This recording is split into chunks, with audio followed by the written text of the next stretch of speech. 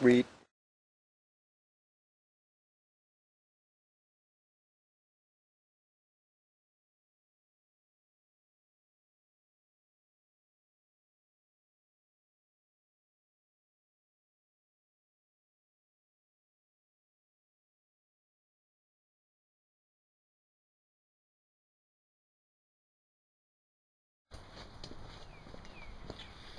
That's sweet. Nice curve. Here's my header. Driver's side is pretty much done, almost. Normally they put this little pipe. Let me go get it. It's right here, behind my cardboard for patterning. Normally they put this little pipe and they weld it under here, and then they run it under the car and they connect it to the exhaust and stuff.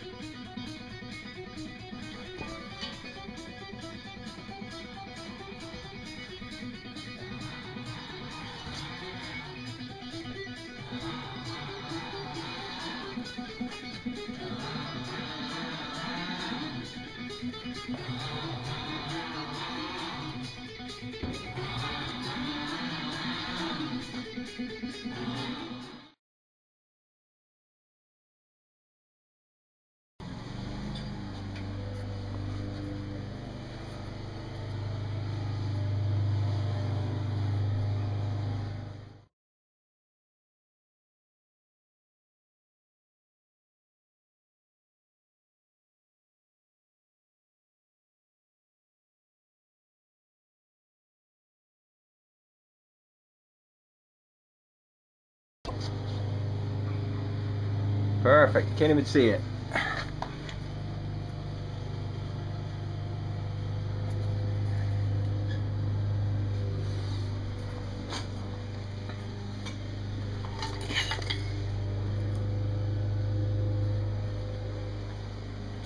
Now it's time for number 2. Right there and right there. And here's the flange. Now I put the flange so it was there to there, was straight up while it's bolted to the edge, and so I got the other one on. I got to put the flange on and mark it. I'm just going to tack it and have it all TIG welded. Whew. A lot of work grinding, man. Blowing holes with this thing, grinding holes with that thing, cleaning it up with that thing. Looks good. See if you can see it. Yeah, a little bit. Time to do the other side.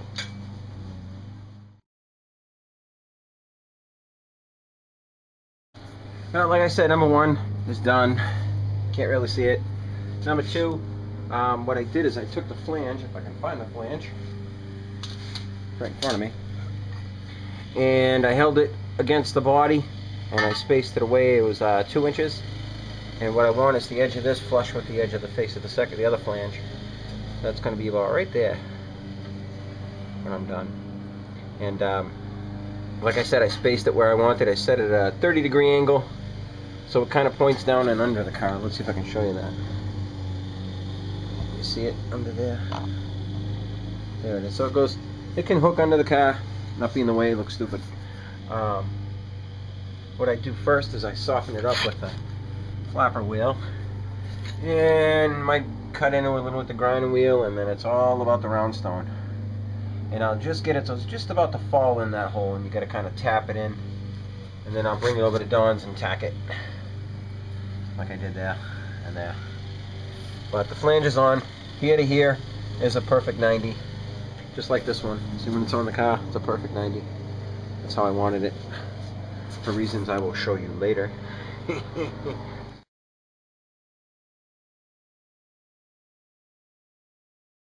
I still haven't done these pipes on this one.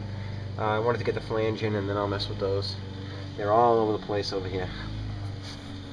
Alright, still having fun.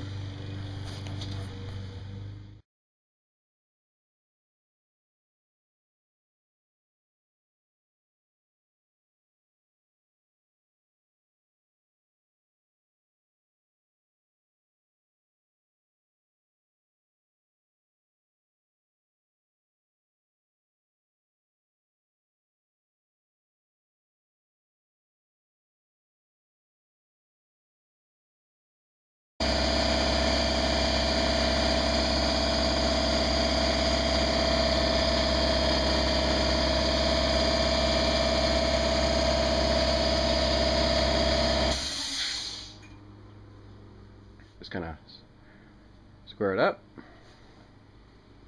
tack it on, and hopefully do the rest of the pipes.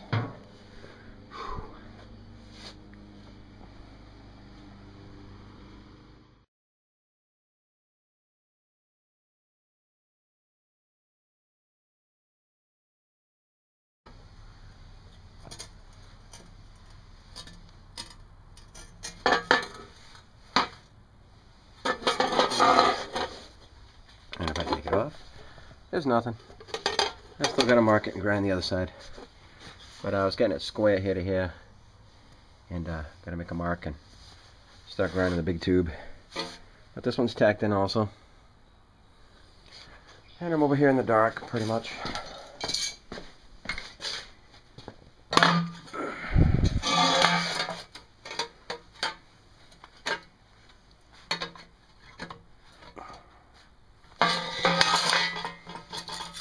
Squaring it up, eh?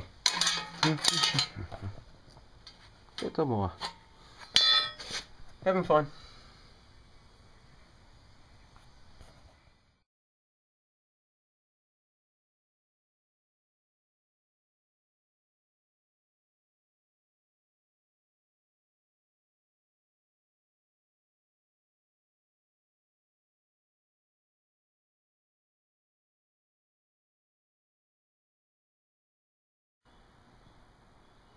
I don't know what happened, but I had this the flange bolted to a piece of angle iron over at Don's house. Actually, it wasn't even angle iron. It was a railroad tie or an I-beam. It was a big I-beam. That's what it was. And we just did little tacks. But like I said, I've been out here all day messing with this, taking this one off and on, and making this one work. Making this one work. You get it? There's a little hands joke with, God, I spoke to him this morning and I cannot remember his name now. I'm so sorry. It's pretty cool. Get rid of these stupid things. So, hopefully this will go to Teddy, and then he can pull them all out. And I can just paint the things, put them on, and be done with them. I actually have to make 2 of those flanges because they don't give them with the kit. They only give you the ones that go on it. They don't give the ones on the other side. Actually, I gotta measure that while I'm here. What size is that hole? That is, if I can see it. Ooh, perfect, 2-inch. So that's 2-inch pipe. 2-inch, 4 1/8 long. The outside flange is 2 3/4 round. Those slots are 1, 2, half-inch slots. Give it a lot of room. And this way they are 1, 2, 3, 4, 5. Jesus, 3/4 inch. I'm gonna have to redraw this. Half-inch bolts. That's freaking crazy. This thing's huge. But I put the end of the flange with the end of this flange like that. See it? And I laid it horizontally so there wasn't bolts sticking up top. If anything, the nut will go here. There's plenty of play because they're slotted. But I am going in, boys and girls. Hide your angle finder. Move your wrench. Come look in that. Have a good night. You like that one? I like that one. I like that one.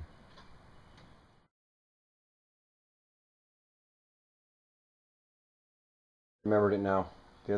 Today I was talking to Del Boy of Del Boy's Garage, and I was talking to him about the hand motions and how he whips around the camera. I'm like, whoa, whoa, slow down. I didn't know if he had that 10-minute rule like I had, where you got 10 minutes to make this video, and it may seem like a lot of time, but you're going like this, like this, like this, look at this, see this, you know what I mean? And then, pang, it's over. You're out of time. You gotta make 6 videos for to describe something. Unless you're meticulous. Look at that bowling pin. That sucker's going nowhere. You could run up and grab that and try to run. It's gonna stay there. It's got a bolt going probably that high into it. That expands. And it's bolted out with a 3/8 bolt from the inside of that 1/4 inch steel plate, it is not moving. That one's got the same thing. Whew. It was a beautiful day, and then all of a sudden it just got like wicked dark and it started blowing like mad. Look how dark it is. It's only like 8 o'clock. My Jeep's still dead. Mark's car runs good. Damn. Okay. Good night, people. I am going in. See ya.